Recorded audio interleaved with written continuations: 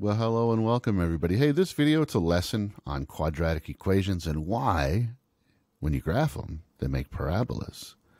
Well, this is our first in a series on quadratic equations. We're going to go through the entire unit, trying to create questions for each one that get resolved. And as we explore those questions, you get all of the understanding you need to be masterful with quadratic equations. So this is our first one. If you're a student and you're learning this, go ahead and pause the video. There's some notes linked in the description. They're aligned with this lesson. I wrote them exactly for this video.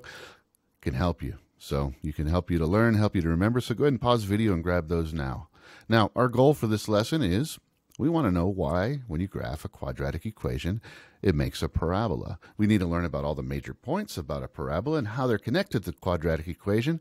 That's why this is going to be the foundation for the entire unit. All right, so on the graph right now, you see a quadratic equation, and you see it being graphed, and it makes a parabola. So to explore how that works and why that is, we need to make sure we understand what a parabola is, what a quadratic equation is. Then we can connect the two. We can see why quadratics make parabolas. So to start, I went to ChatGPT and I said, hey, ChatGPT, what is a parabola?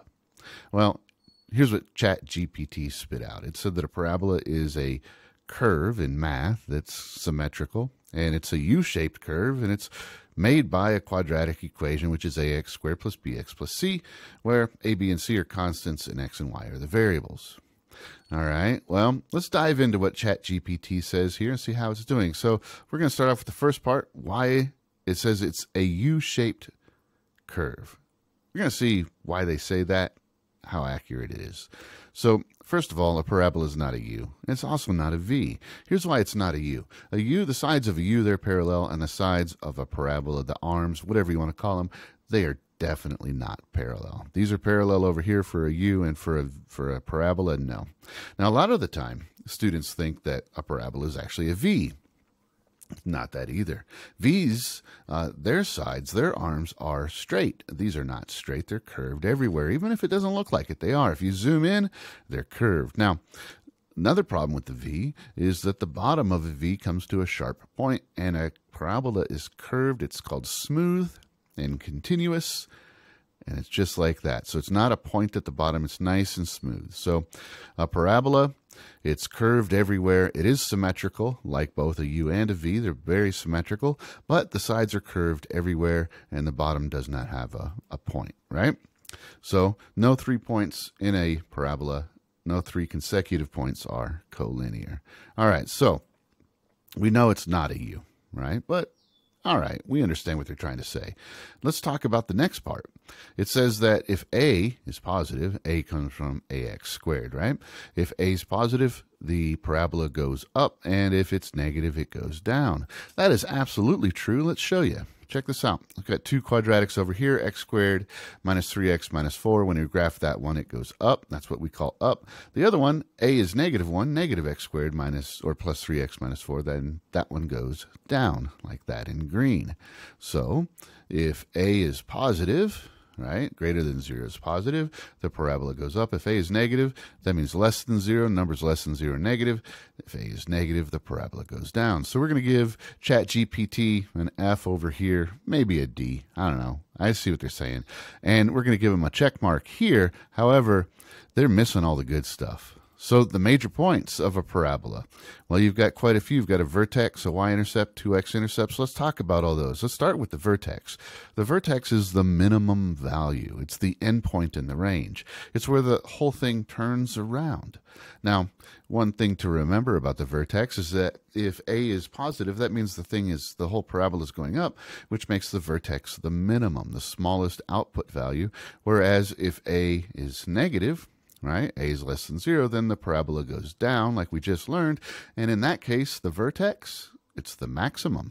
All right.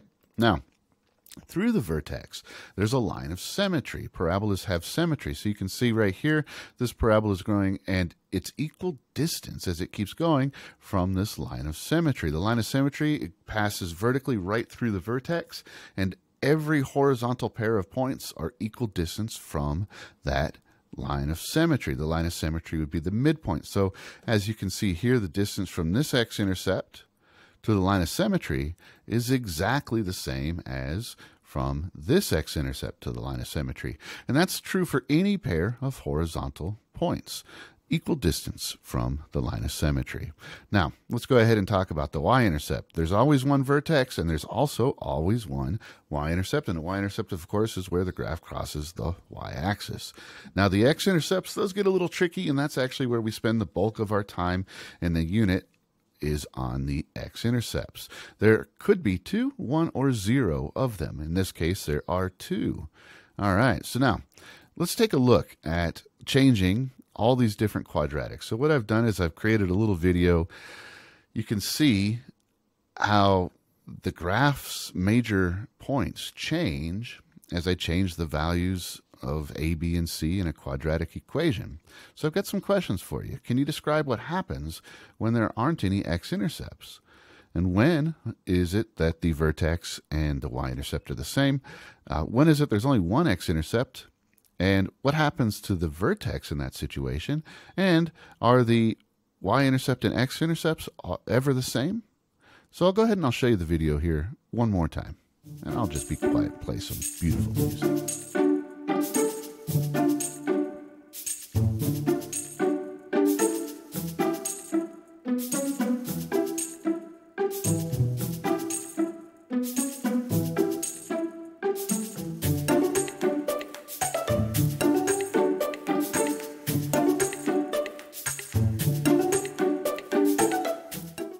That's pretty cool, right? We're going to leave these questions unanswered for today, and we will revisit them periodically through this entire series, okay?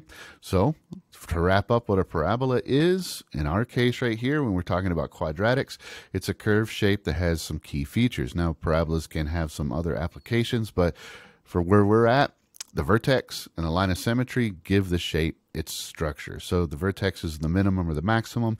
The line of symmetry goes right through it, and the line of symmetry is the midpoint from each arm. You could actually fold the entire parabola over the line of symmetry, and each arm would line up with the other.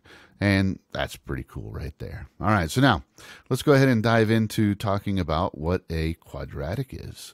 All right, so you should be pretty familiar with quadratics if you're already taking this, because you did a unit already on some polynomials where you learned how to multiply and you learned how to factor, right? So on the screen right now, you're going to see a whole bunch of random examples of quadratics. Here's the deal.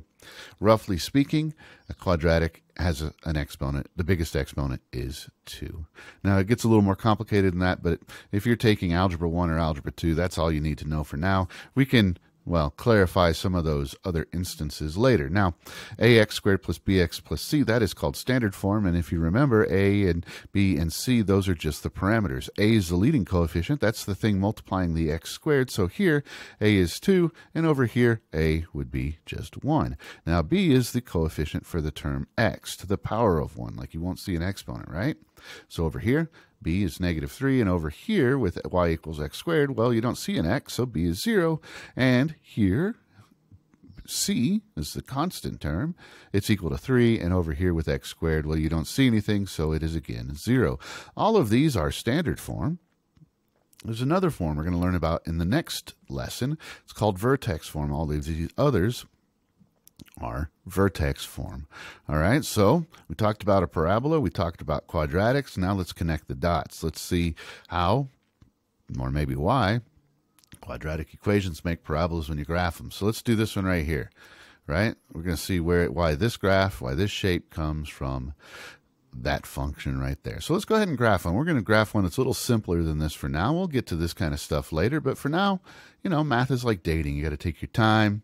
You don't want to rush in and make a dumb mistake, get your feelings hurt. All your friends are going to laugh at you, tell you I told you so. So let's be careful, right?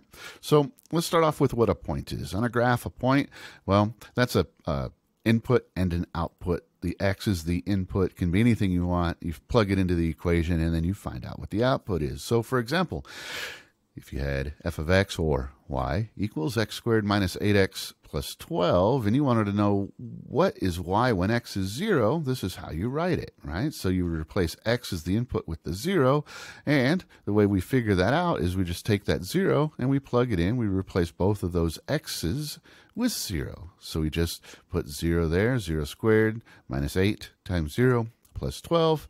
And just do the math. 0 squared is 0. 8 times 0 is 0. So we can say that f of 0 is 12. Now, this is not f times 0. This means what is the equation equal to when the input is 0? And we're saying it's equal to 12. So we would know that this point right here would be 0, 12.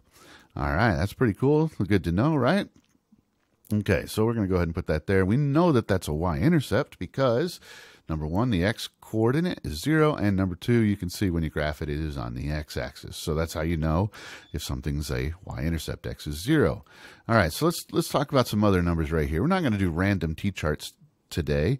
In fact, on the practice I made, I went ahead and selected all the x's on purpose with the idea that we're going to be discovering where these points are, the major points, right? So let's go ahead and plug in 2. So f of 2. So what is y when x is 2? That's what this means. So you just go ahead and replace the x's, right? 8, or x squared minus 8x plus 12. So you just replace the x's with 2, and then just do the math, right? So 2 squared is 4. Negative 8 times 2 is 16. We can go ahead and rearrange those so we can add before we subtract. And 12 and 4 is 16. 16 minus 16 is, of course, 0. So f of 2 is 0. All right, so f of 2 is 0. That means it's going to be right here on the x-axis. So that is an x-intercept. And the reason we know it's an x-intercept, y is equal to 0. All right, now let's check about what happens when we plug in 4. All right, so once again, f of 4, that means what does y equal when x is 4? So that means we take this 4 and we replace both of these x's here with it. So let's go ahead and do that. So we've got both of those x's, we replace them with 4's. 4 squared is 16. 4 times negative 8 is negative 32. Let's go ahead and add those together. That makes 28 minus 32, which is negative 4. So I know that when x is 4, y is negative 4, and that is right here on the graph. Now, as of right now, we don't actually know if that's the vertex or not. It could be, but maybe not. We need some more information first, so we're not going to label what that is just yet. We're going to leave it blank right here. Let's go ahead and plug in 6. By now, I think you know the drill. Plugging in 6, doing the math, you get 6, 0. So we took 6, replaced the x's with it, just squared it, multiplied, and then added all these things together, and you get 0. So 0 is right here, and we know that that is an x-intercept as well because y is equal to 0. So now, we know that this is the line of symmetry, and we know this is our shape, this is our parabola. The reason we know that's true, and the reason we know this is the vertex, is because the distance between this x-intercept and the line of symmetry is the same as it is on the other side. They're both 2, and so that tells us that we know that this is the minimum. We know that's the minimum. That's where it turns around. It's right in the middle. That is the vertex. And it's the horizontal midpoint of, or it's the midpoint of any horizontal pair of numbers. So like the y-intercept up here, its distance to the line of symmetry is the same as from the line of symmetry to the point over here, which would be the reflection point from the y-intercept. Pretty cool, right? All right, so now let's try this one right here. Let's go ahead and take a look. So we're going to see why all of this works the way it does. So what we're doing is we're going through and I'm showing you how I plug in all the numbers into the function x squared minus 9, and we get all of our points. So we got 3, 0 because 3 squared minus 9 is 0, and we've got 4, 7 because 4 squared minus 9 is 7. So we've got all of our points like this on our graph of x squared minus 9. You see, negative 4, you plug in negative 4, you get 16 minus 9 is 7. Same thing happens over here. You plug in positive 4, and that's kind of the key. Do you see? When you square a negative number, it's the same as having squared the positive number, so that's where the symmetry is coming from. Do you see how all that works right there? And then we get these outputs that are exactly the same as well. So when we plug in negative 4 or positive 4, we get the same exact output because those are equal distance from the midline. That's how it works. The reason that we're getting this shape is because if you square a negative number, it's the same as if you square the positive number. All right, so a couple takeaways, right? The line of symmetry. It's the midpoint from a horizontal pair of points. It's exactly in the middle. It's the line of reflection that goes right through there. That's what the line of symmetry is. It's the midpoint.